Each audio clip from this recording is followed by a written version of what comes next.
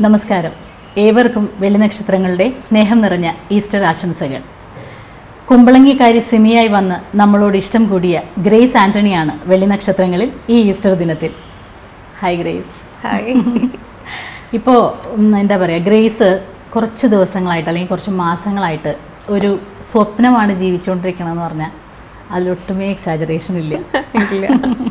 കാരണം നമ്മൾ ആരായാലും സിനിമ ഇഷ്ടപ്പെടുന്നുണ്ടെങ്കിൽ, സിനിമയുടെ ഭാഗമായി നിൽക്കാൻ ഇഷ്ടപ്പെടുന്നുണ്ടെങ്കിൽ ആഗ്രഹിക്കുന്ന ഒരു സ്പേസാണ് ഗ്രേസിന് കിട്ടിയത്. പക്ഷേ ആഗ്രഹം വേറെ, നമുക്കത് വരിക എന്നുള്ളത് വേറെ. എപ്പോഴെങ്കിലും ഒരു പോയിന്റിൽ ഇത് കയ്യിൽ വരുന്നത് വരെ ഗ്രേസിന് എന്തെങ്കിലും ക്ലൂ ഉണ്ടായിരുന്നോ? ഇല്ല. സിമി ആവാൻ എങ്ങനെയാണ് പിന്നെ ആ ഒരു ക്യാരക്ടർ കറക്റ്റ് ഗ്രേസിലേക്ക് വരുന്നത്? എങ്ങനെയാണ് അത്? ഓഡീഷൻ ടൈമിലും എന്താ പറയുക, ഞങ്ങൾക്ക് 1-2 മീറ്റിംഗ്സ് ഒക്കെ ഉണ്ടായിരുന്നു. അപ്പോഴും ഇങ്ങനെ ഈ ക്യാരക്ടറാണെന്നൊന്നും പറഞ്ഞില്ലായിരുന്നു.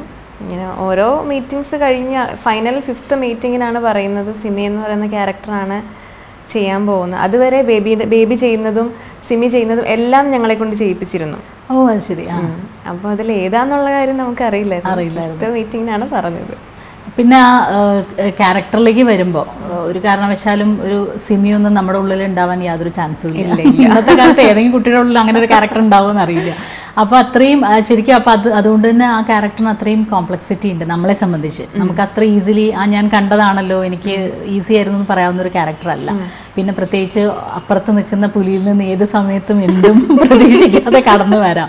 അപ്പോൾ ആ ഒരു ഈ ക്യാരക്ടറിനെ എങ്ങനെയാണ് ക്യാരി ചെയ്യേണ്ടായിരുന്നത്? അവരുടെ തീർച്ചയായിട്ടും ആ ടീമിന്റെ സപ്പോർട്ട് ഉണ്ടാവും. അപ്പോൾ അന്നയും നേരത്തെ ഒരു ഇന്റർവ്യൂവിൽ സംസാരിച്ചപ്പോൾ പറയുന്നുണ്ടായിരുന്നു, ഫുൾ നമുക്ക് ചെയ്താൽ മതിയായിരുന്നു, എല്ലാം അവർ സപ്പോർട്ട് ചെയ്യുന്നു. എന്നാലും സ്റ്റിൽ നമുക്ക് റെസ്പോൺസിബിലിറ്റി ഉണ്ട്. അതെ, തീർച്ചയായിട്ടും. കുറച്ച് എന്താ പറയുക, ഇതുവരെ ഞാൻ ചെയ്തു വന്നിട്ടുള്ള ക്യാരക്ടേഴ്സിൽ എന്താ പറയുക, അത് പിന്നെ കുറച്ചെങ്കിലും റിലേറ്റ് ചെയ്യാൻ പറ്റും.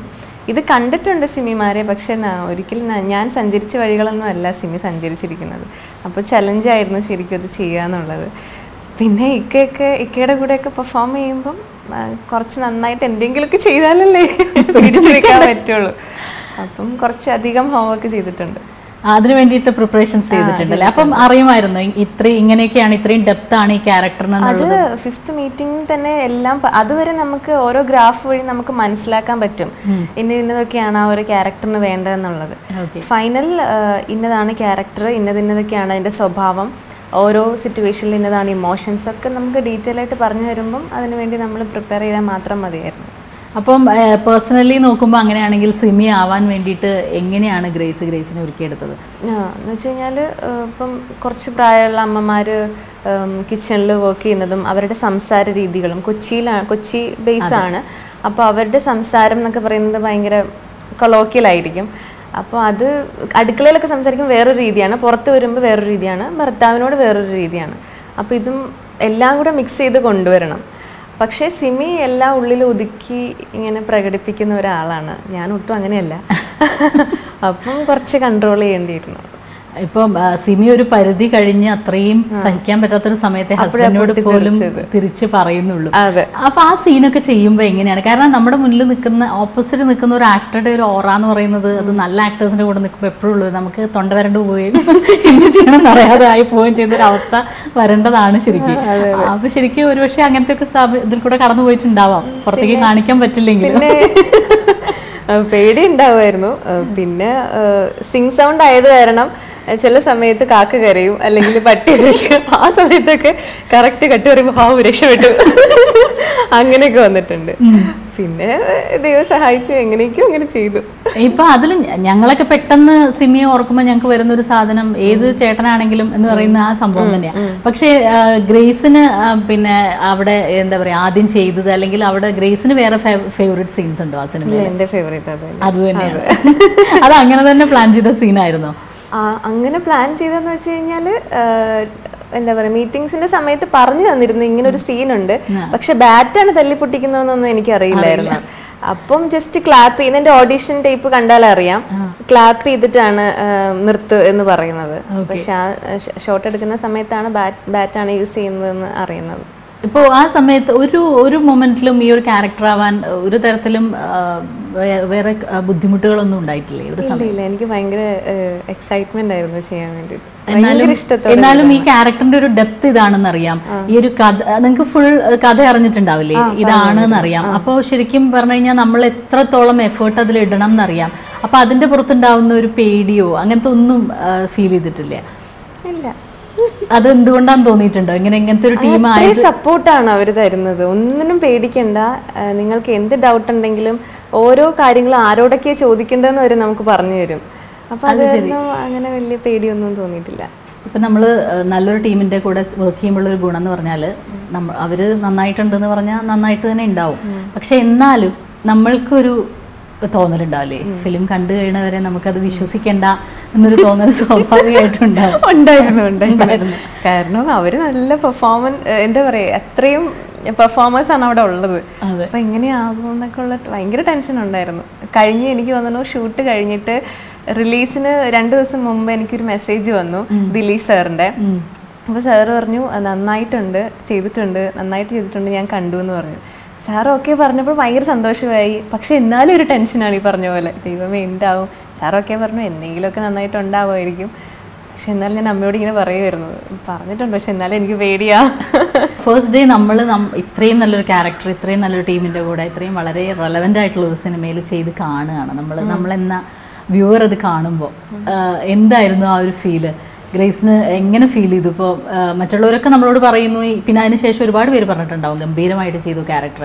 പക്ഷെ പേഴ്സണലി ഇപ്പോൾ ഗ്രേസ് പറയുകയാണെങ്കിൽ എങ്ങനെ അതിനെ പറയും? ഗ്രേസിന് എന്ത് ഫീൽ ചെയ്തു? അവർ ഉദ്ദേശിച്ചത് തന്നെ ഫുൾ ഗ്രേസിന് കൊടുക്കാൻ പറ്റിയെന്ന് തോന്നിയോ? എങ്ങനെയാണത് അതിനെ?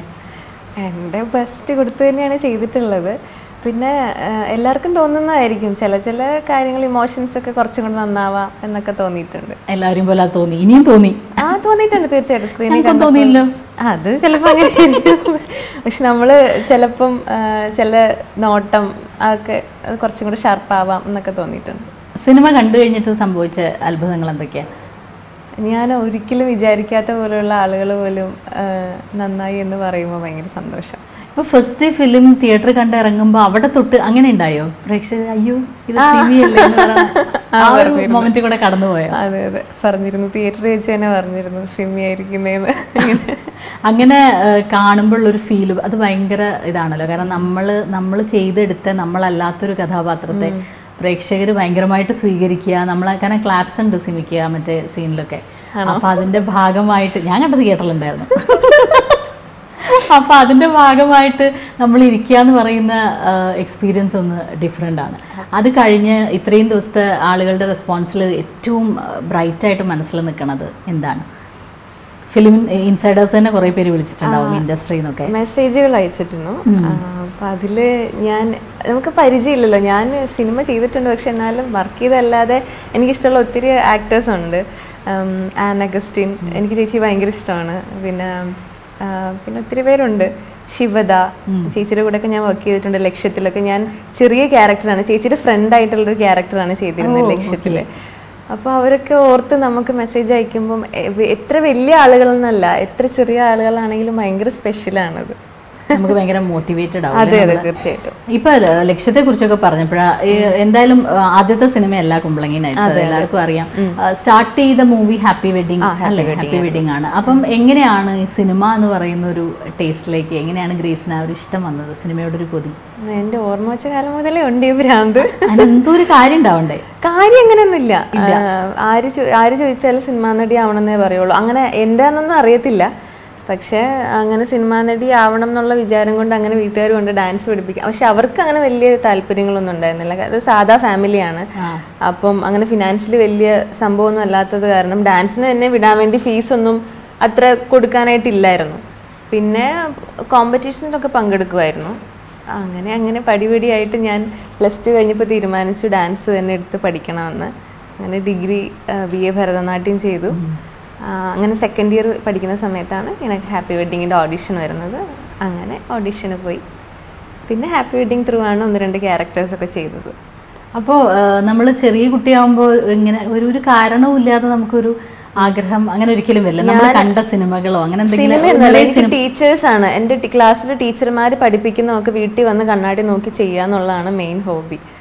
പിന്നെ സ്കൂളിൽ നടന്നാണ് പൊയ്ക്കൊണ്ടിരുന്നത്. അപ്പം എവിടെന്നെങ്കിലും ഒരു ചുള്ളിക്കമ്പ് പറിച്ച് പോണേ വന്ന വഴിയുള്ള ചെടീനെ എല്ലാത്തിനും തല്ലി തല്ലി പഠിപ്പിച്ചോണ്ട് പോലാണ് പണി. അങ്ങനെ തുടങ്ങിയതാണ്. അപ്പൊ അങ്ങനെ തോന്നിയോ ഇങ്ങനെ ഇതൊക്കെ അഭിനയിക്കാൻ പറ്റിയൊരു സ്പേസ് സിനിമയാണ്? അതോ ചെറിയ പ്രായത്തിൽ നിറയെ സിനിമ കാണുമായിരുന്നോ? ഇല്ല, സിനിമയൊന്നും കാണുന്നൊന്നുമില്ലായിരുന്നില്ല. പിന്നെ എങ്ങനെ അറിയാം സിനിമയിൽ വന്നാലാണ് ഇതൊക്കെ ചെയ്യാൻ പറ്റുക? ഇല്ല, എന്റെ വിചാരം കലാതിലകമായ സിനിമയിൽ കയറാന്നാണ്. അത്രയ്ക്കുള്ള ബോധമേ ഉള്ളൂ. എന്റെ വീട്ടില് കുഞ്ഞിലെ എന്റെ ചെറുപ്പത്തിൽ TV ഇല്ല. അപ്പൊ വീടിന്റെ അടുത്തുള്ളൊരു വീട്ടില് അവിടെ ദൂരദർശനാണ് മാത്രമേ ഉള്ളൂ. അപ്പൊ ഞാൻ TV കാണുന്നത് ആകെ ശനിയാഴ്ച വൈകിട്ട് എന്താണ്ട് സീരിയൽ എന്താ പരിപാടിയൊക്കെ ഉണ്ട്. പിന്നെ കണ്ണിലുണ്ണിയോ അയ്യോ അങ്ങനെ എന്തൊക്കെയോ ഒരു ആനയുടെ ഒരു സംഭവമൊക്കെ ഉണ്ട്. അതൊക്കെ മാത്രമേ കാണുള്ളൂ, അല്ലാതെ സിനിമ കാണലൊന്നും ഇല്ല. പിന്നെ ഞാൻ കുറച്ചും കൂടെ ഒരു 7ാം ക്ലാസ് ഒക്കെ ആയപ്പോൾ വീട്ടിൽ TV ഒക്കെ വാങ്ങിയത്. അപ്പോഴാണ് അത് കണ്ടപ്പോഴാണ് ടീച്ചറായിട്ട്. ഞാനൊരു ഗ്രാമത്തിലാണ്, കുറച്ച് ഗ്രാമമാണ് ഞങ്ങളുടെ ഉള്ളിലാണ്. അപ്പൊ അവിടേക്കാണ് ഞങ്ങളുടെ സഹവാസം മുഴുവൻ, കുട്ടികളൊക്കെ ആയിട്ട് കളിയൊക്കെ തന്നെയാണ്. അപ്പോൾ നമ്മൾ പക്ഷെ ഒരു ആഗ്രഹം വെക്കുക, അതിലേക്ക് നമ്മൾ നടന്നെത്തുക എന്ന് പറയുന്നത് ഒരു വലിയ കാര്യമാണ്. അതിൽ കുറച്ച് ഫോക്കസ് ചെയ്യാറുണ്ട്. കാരണം ഒരു പോയിന്റിലും പക്ഷെ നമ്മളോട് വീട്ടിൽ നിന്ന്, ഇപ്പൊ വീട്ടിലാണെങ്കിലും ഇതിന്റെ ഒന്നും ഒരു സാഹചര്യം ഇല്ല. സിനിമ അധികം കണ്ടിട്ട് പോലും ഉണ്ടായിരുന്നില്ല ചെറിയ പ്രായത്തിൽ പറയണം. പക്ഷെ സിനിമ ലക്ഷ്യം വെക്കുന്നു, കലാതിലകമാവണമെന്ന് വിചാരിക്കുന്നു, ഡാൻസ് പഠിക്കുന്നു. അപ്പൊ ഏതെങ്കിലും ഒരു പോയിന്റിൽ വീട്ടിൽ നിന്ന് അങ്ങനെ പറഞ്ഞിട്ടുണ്ടാവില്ലേ? ഞാൻ ചെറുപ്പം ഇത് തന്നെ പഠിത്തമൊന്നും ഇല്ല, ഫുൾ ടൈം കണ്ണാടിയുടെ മുമ്പിലാ. അപ്പൊ അമ്മ ഇപ്പോഴും തല്ലിയിട്ട് ഇതൊന്നും നിനക്ക് പറഞ്ഞത് നമുക്ക് പറഞ്ഞ ഏരിയ അല്ല, ഇതൊന്നും ചെയ്യേ വേണ്ടെന്ന് പറഞ്ഞത് ഭയങ്കര തല്ലൊക്കെയാണ്. പക്ഷെ ഞാൻ ഇല്ല ഞാൻ സിനിമാ നടി ആവുകയേ ചെയ്യുള്ളൂ, ഒന്നും അറിയില്ലല്ലോ. അതിനനുസരിച്ച് സാറ് ക്ലാസ്സിൽ പഠിപ്പിക്കുന്ന സമയത്ത് ഇങ്ങനെ ചോദിച്ചു നിങ്ങൾക്ക് ആരൊക്കെ ആവണം എന്നൊക്കെ ഇങ്ങനെ ചോദിച്ചു. അപ്പോൾ ഞാൻ എഴുന്നേറ്റെന്ന് പറഞ്ഞു എനിക്ക് സിനിമാ നടി ആവണം. അപ്പോൾ ക്ലാസ്സിൽ എല്ലാ പിള്ളേരും കളിയാക്കി ചിരിച്ചു. പിന്നെ ഭയങ്കര വാശിയായി, ആയേ പറ്റുള്ളൂ. അങ്ങനെ കലാതിലകം ആവാനുള്ള മുന്നോട്ടായി. പക്ഷെ കലാതിലകമൊക്കെ അറിയാലോ, ആ സമയത്തൊക്കെ പൈസയുള്ള കുട്ടികൾക്കേ ഉള്ളൂ, അത്രേ ഉള്ളൂ. അപ്പം എൻ്റെ വീട്ടിൽ അങ്ങനെ പൈസ ഇല്ല. അപ്പം സെക്കൻഡിന് മുകളിലേക്ക് ഒരു കാരണവശാലും എനിക്ക് പ്രതീക്ഷയില്ല. പക്ഷെ എന്നാലും ഞാൻ പ്ലസ് വൺ വരെ ഞാൻ ഹാർഡ് വർക്ക് ചെയ്തു. +1 ആയപ്പോൾ ഞാൻ ഉപേക്ഷിച്ചു. അമ്മ പറഞ്ഞു പൈസയൊന്നും ഇല്ല നിർത്തിക്കോന്ന്. അപ്പോൾ പിന്നെ ഞാൻ ഡ്രാമ ചെയ്യാൻ തുടങ്ങി. +2 ഡ്രാമ ചെയ്തു. അങ്ങനെ +2 സ്റ്റേറ്റിൽ പോയപ്പം ബെസ്റ്റ് ആക്ട്രസ് ആയി. അപ്പം അത് കഴിഞ്ഞ് പിന്നെ ഒരു പ്രൊഫഷണൽ ഡ്രാമ ചെയ്തു. അത് ശ്യാമപ്രസാദ് സാറൊക്കെ ഉണ്ടായിരുന്നു അത് കാണാനായിട്ട്. അപ്പോൾ സാറ് ഇതുപോലെ ഡ്രാമ കഴിഞ്ഞിട്ട് ഒരു ഇൻ്റർവ്യൂ ചെയ്തു, ഒരു ചാനലിൻ്റെ ഇൻ്റർവ്യൂ ഞാനിങ്ങനെ കൊടുത്തുകൊണ്ടിരുന്ന സമയത്ത്, അപ്പോൾ ഒരു ഡ്രാമ കഴിഞ്ഞിട്ട് 1 മണിക്കൂർ കഴിഞ്ഞു. അപ്പോൾ സാറിങ്ങനെ നടന്നു വരും. അപ്പോൾ എനിക്ക് സാർ ഇവിടെ കണ്ട് പരിചയമുണ്ട് പുള്ളീനെ. വന്നിട്ട് സാർ വന്ന് നന്നായിട്ടുണ്ടെന്ന് പറഞ്ഞു. അപ്പോൾ 1 മണിക്കൂർ വെയിറ്റ് ചെയ്തു പുള്ളി എന്നെ ഒന്ന് കാണാൻ വേണ്ടിയിട്ട്. എന്നിട്ട് വിഷ് ചെയ്തു ഇങ്ങനെ നന്നായിട്ടുണ്ട്. അവിടെ നിന്നാണ് എനിക്ക് കോൺഫിഡൻസ് വരുന്നത്. എന്തൊക്കെയോ ചെയ്യാൻ പറ്റുമായിരിക്കും, നമ്മൾ ഹാർഡ് വർക്ക് ചെയ്ത് എന്തെങ്കിലും പറ്റും എന്ന് തോന്നി. സാർ പറഞ്ഞു നന്നായിട്ടുണ്ട്, കുറച്ചുകൂടെ നന്നാക്കാം എന്ന് പറഞ്ഞു. പിന്നെ ഒന്നും നോക്കിയില്ല, ഒരു ഓഡീഷൻ വന്നപ്പോൾ അങ്ങോട്ട് പോയി. അപ്പോൾ ഈ ഓഡീഷന് പോവാന്ന് പറഞ്ഞപ്പോൾ അമ്മ എന്ത് പറഞ്ഞു? അന്നേരം ഒന്നും കുഴപ്പമില്ലായിരുന്നു. അന്നേരം അപ്പോഴാണ് അവർക്ക് സീരിയസ് ആണെന്ന് അവർക്ക് മനസ്സിലായത്. അതുവരെ കൊച്ചുങ്ങൾ പഠിക്കാതിരിക്കാനുള്ള ഒരു അടവാന്നാണ് ഇവർ വിചാരിച്ചിരുന്നത്. അത് കഴിഞ്ഞപ്പോഴാണ് അവർക്ക് മനസ്സിലായത് ഇത് കൊച്ചു ഇത് സീരിയസ് ആയിട്ട് എടുക്കാനുള്ള വരെയാണ്. പിന്നെ അന്ന് മുതൽ ഇന്ന് വരെ കൂടെ ഉണ്ട്.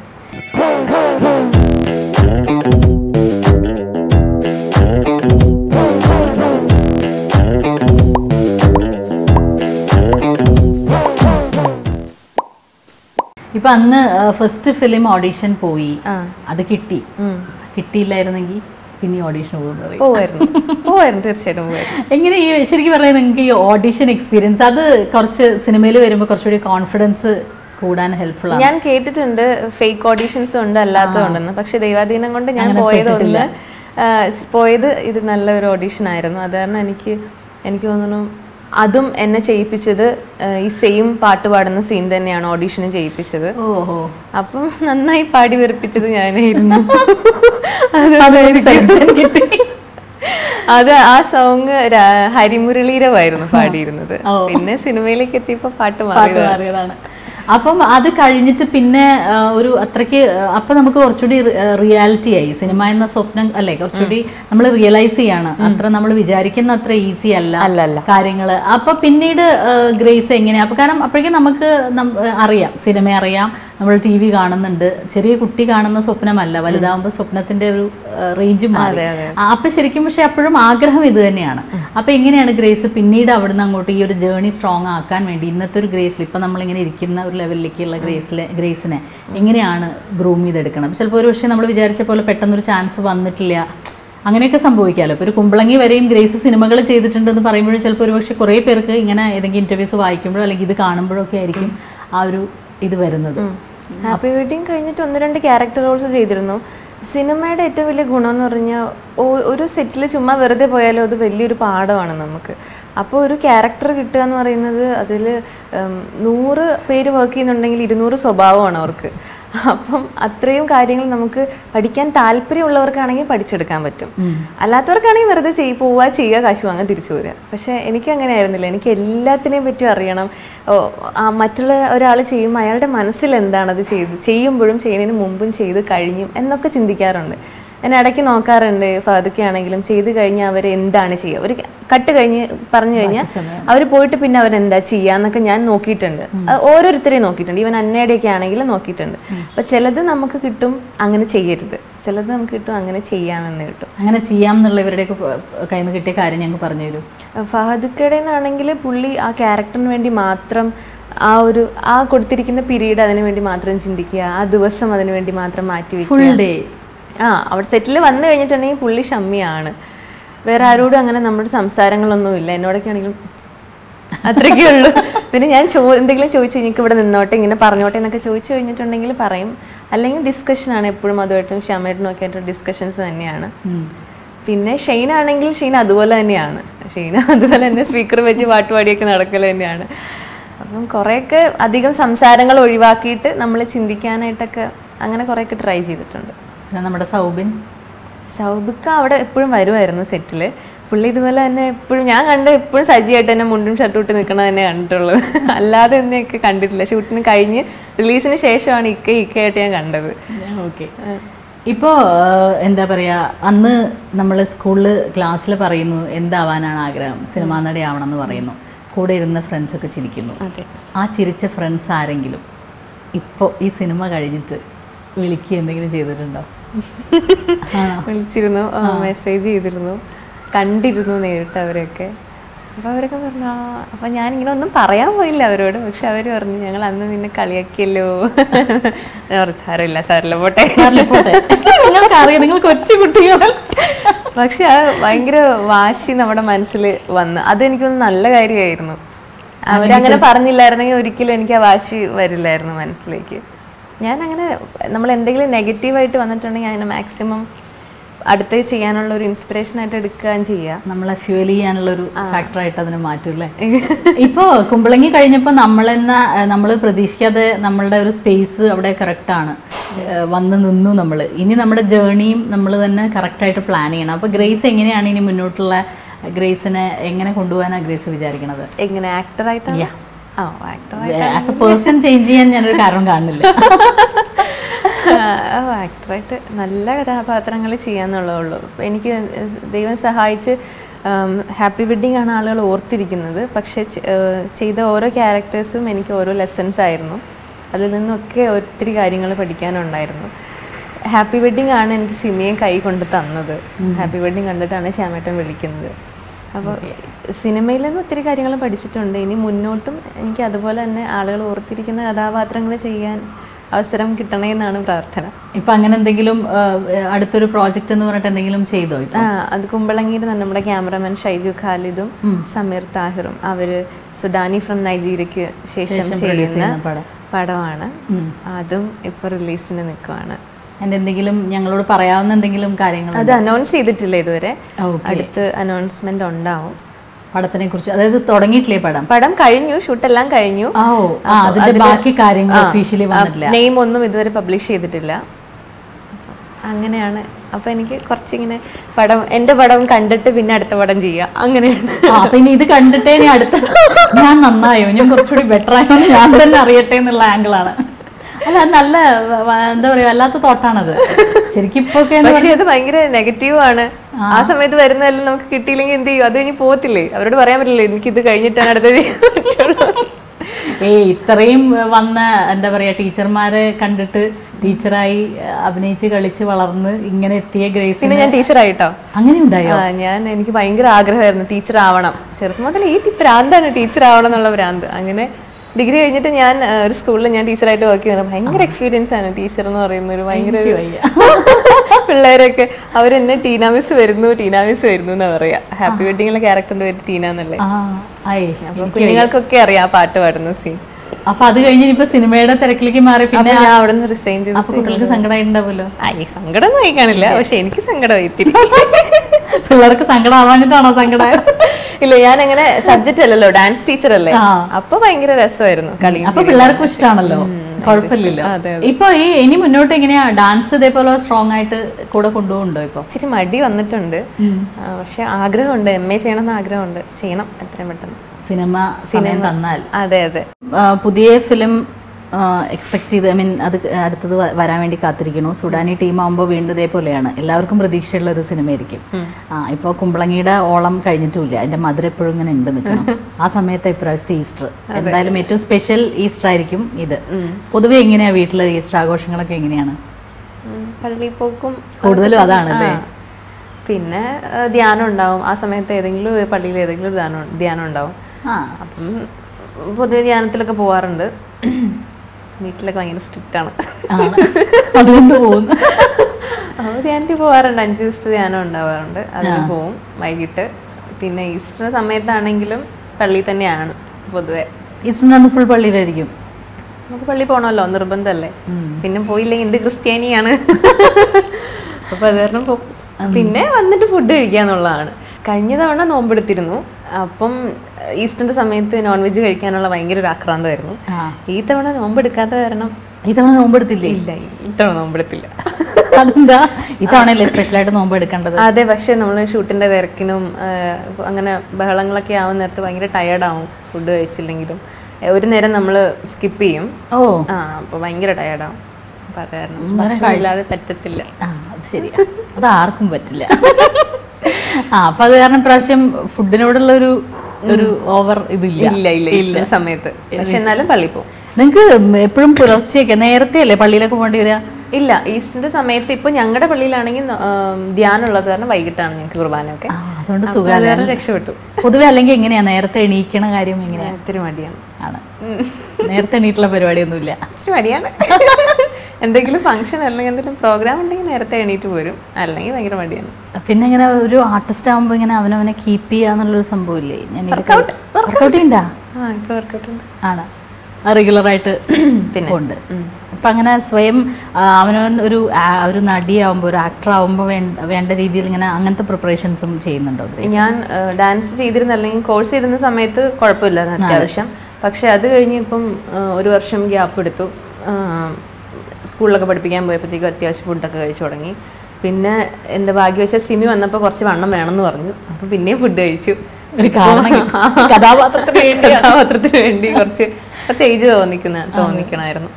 ഇപ്പം അത് ലൂസ് ചെയ്യാനുള്ള പരിപാടികളിലാണ്. ഓക്കെ, അപ്പം അതെന്തായാലും അതൊക്കെ ലൂസ് ചെയ്ത് ഇനിയിപ്പോൾ ഇറങ്ങുന്ന സിനിമ ഇറങ്ങിയിട്ട് വേണം ഞങ്ങൾക്കാണെങ്കിലും ഗ്രേസിൻ്റെ അടുത്ത മൂവി കിട്ടണമെങ്കിൽ. അങ്ങനെ ഒരു തീരുമാനത്തിലാണല്ലോ. അല്ല, നല്ല ഡിസിഷനാണത്. അത് ശരിക്കും പറഞ്ഞു കഴിഞ്ഞാൽ അത്രയും അതിനെ പാഷനേറ്റ് ആയിട്ട് കാണുന്നതുകൊണ്ടല്ലേ. ഗ്രേസിന് സത്യത്തിൽ ഈ ഒരു ഇപ്പൊ കിട്ടിയ ഒരു ഫെയിം എങ്ങനെ വേണമെങ്കിലും യൂസ് ചെയ്യാം. പക്ഷെ ഗ്രേസ് എന്ന ആക്ടറെ തന്നെയാണ് ഗ്രേസ് എയിം ചെയ്യുന്നത്. അത് കേൾക്കുന്നതും വലിയ സന്തോഷമാണ്. അപ്പോൾ ഈ ഈസ്റ്ററിന് ഞങ്ങൾക്കും ഞങ്ങളുടെ പ്രേക്ഷകർക്കും കിട്ടാവുന്ന ഏറ്റവും നല്ല ഒരു ഗസ്റ്റ് തന്നെയാണ് ഗ്രേസ്. കാരണം നമ്മൾ ഒരു നിരന്തര പരിശ്രമത്തിലൂടെ എന്താ പറയുക, സഹനം എന്ന് പറയുന്നതിൻ്റെ വേറൊരു വേർഷൻ തന്നെയാണ്. അങ്ങനെ നമ്മൾ എത്തേണ്ടിടത്ത് എത്തി നിൽക്കുന്ന ഒരു മൊമെൻറ്റ്. അപ്പോൾ ഞങ്ങൾക്ക് ഒരുപാട് സന്തോഷമുണ്ട്. അപ്പോൾ ഇത്രയും സന്തോഷത്തോടെ ഞങ്ങളുടെ കൂടെ ഈ സമയം ഇവിടെ മാറ്റിവെച്ചതിന് ഇരുന്നതിനും ഇത്രയും കാര്യങ്ങൾ വളരെ ഫ്രീ ആയിട്ട് സംസാരിച്ചത് ഒരുപാട് സന്തോഷമുണ്ട്. ഞാൻ ഒത്തിരി ഹാപ്പിയാണ് ഇത്രയും ഫ്രീ ആയിട്ട് സംസാരിക്കാൻ പറ്റിയത് ചേച്ചിയായിട്ട്. ഇതുവരെ കുറേ ഇൻ്റർവ്യൂസ് ഞാൻ ചെയ്തിട്ടുണ്ട്, അപ്പോഴത്തേക്കും എന്നാലും കുറേ ഇൻ്റർവ്യൂസ് അല്ല എന്നാലും കുറച്ചൊക്കെ ചെയ്തിട്ടുണ്ട്. പക്ഷെ എന്നാലും ഭയങ്കര നല്ല ഫ്രീ ആയിട്ടാണ് ചേച്ചി എല്ലാം സംസാരിച്ചത്. ഒത്തിരി സന്തോഷം. എല്ലാവർക്കും ഈസ്റ്റർ ആശംസകൾ. Thank you so much.